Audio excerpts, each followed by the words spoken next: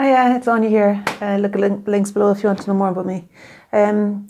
So this rocking horse has been on the go for about a week now, behind me. And if you've seen it so far, you might have wanted me to stop at stage one, which I kind of looking back, think I could have done.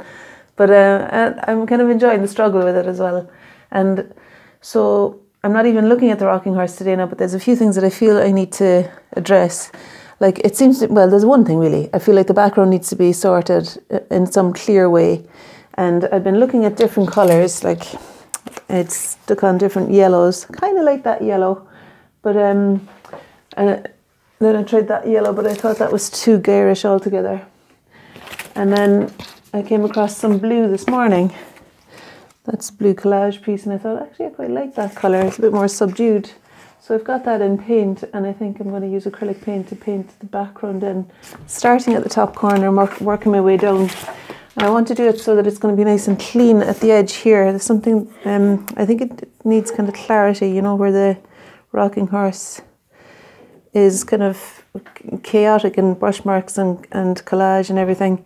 I think the rest of it then is calling for some order. And so what I'm going to do first here is put on masking tape in a vertical.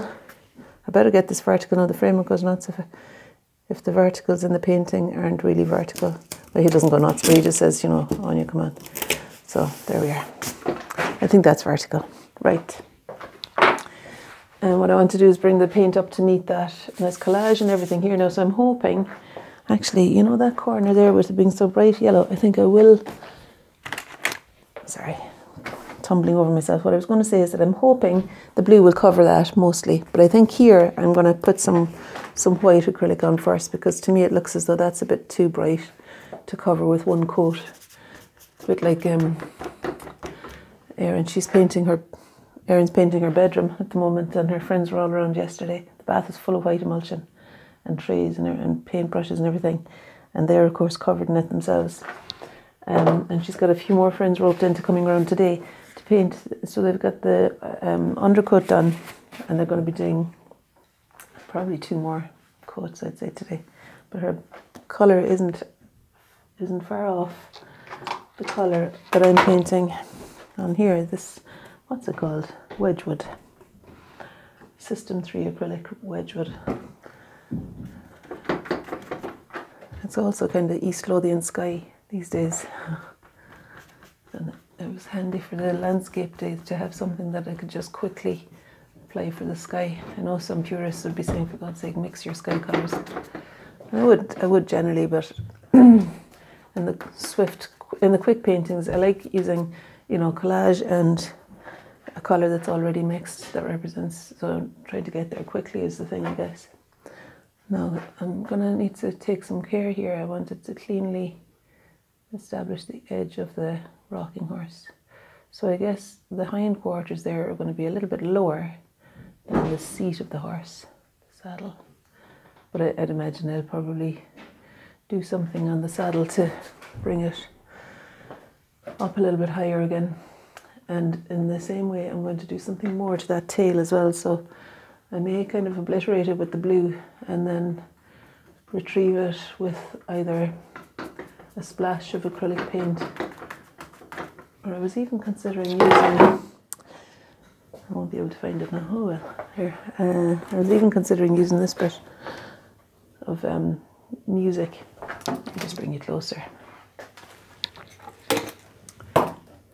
Yeah, so I was thinking of using this little bit of tissue paper that's got music notes on it. What do you think? It might be just the thing, we'll see. Okay, but you know, something about this painting was kind of getting a bit drawn out, and I was looking at it again and again, thinking, for God's sake, something big needs to shift here to keep me interested. And there we are, just adjusting the tripod, and I'm kind of happy with how that's looking. I'll take off the masking tape before you go. So I'm doing the crosshatched thing rather than single direction, so that it still has a bit of aliveness to it. And I find that the cross hatching has a way of creating a more opaque surface because the directions of the brush stroke catch the light and make them read as either brighter or darker. And when they're cross-hatched, I think it subdues both, so it's just a mid-tone. Something like that. It also feels good physically to be a bit lively. Now I was wondering about down here because I'm not so clear about the position of the leg and if it'll look weird if I really clearly outline it. Let me just try that and see. You see, the thing is, I would want to kind of be looking again at the horse if I was going to be adjusting things like the anatomy. But I just want to see if I were to put some background colour here, for example. I love these brushes. They're the burgundy brush set from Roslin Langnickel. And they're nice and bright, you know, they're quite, they come to a fine edge and they're quite stiff. Now, so I can get a clean edge with them. And the same way as I like using the flat brushes for the watercolour. Okay. Yeah, so I'm kind of happy enough with that. So I'm going to just squeeze out some paint so that I've got some that I can push up to create a nice clean edge here. I'm kind of half looking at the rocking horse as well. There's a bit of the, actually there's a thing that's coming from there that's holding the leg in place, but sure, I can put that on later if it looks odd without it.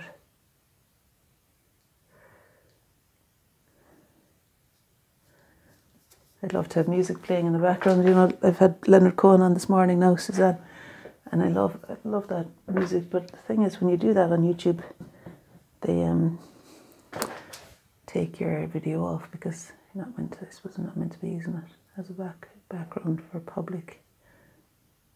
I'd need to pay for it or something. Which, fair enough, you know. Right, what's that like now? Okay. And now maybe the area behind the hind quarters here. What are you? I wonder what you're thinking about it so far. I'm kind of excited. I quite like that it's, I can see it there, like, I quite like that it's so succinct and clear. And when this edge is really clean, I think it'll be helpful. Maybe I'll bring it down to here too, to have that clean edge coming up to there. Let's see.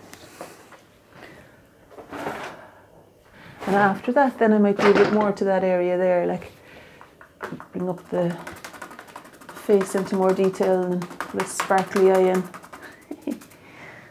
Starting to feel a bit, well, I don't want to get too trigger happy with this now and making it all neat. So let's see. That's going to be there.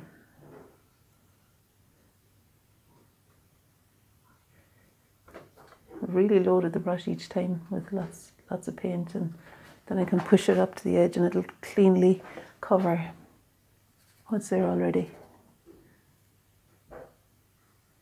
Every so often I stand back too, just to be sure that nothing looks especially odd. Now, something about putting that in means that I need to reapply the red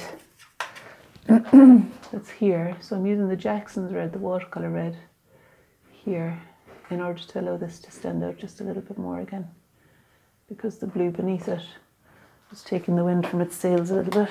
And I was a little bit messy with that now, so I'm going to clean up this area. I want the leg of the horse to be overlapping the red,